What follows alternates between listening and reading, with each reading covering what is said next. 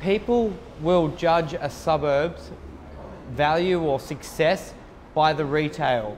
If you're going to be putting a business in a shop and you're going to be spending $50,000, $100,000 on your fit out, you want to know you've got the tenure and security of 5 or 10 years.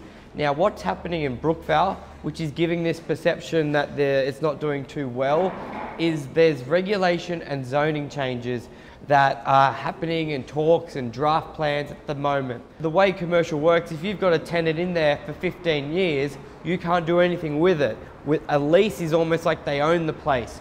So a lot of owners in Brookvale have wanted to have the flexibility while there's no certainty on what's happening with the area, because if the zone changes or permits development, they may want to either sell to a developer or do the development themselves, turn their traditional 1 shop and 1 office to maybe 4 shops and 10 apartments. So at the moment we're seeing that transition in Brookvale where there are empty shops, but it's not from a lack of demand of tenants. It's with all the speculation through council and zoning going through that traditional transition.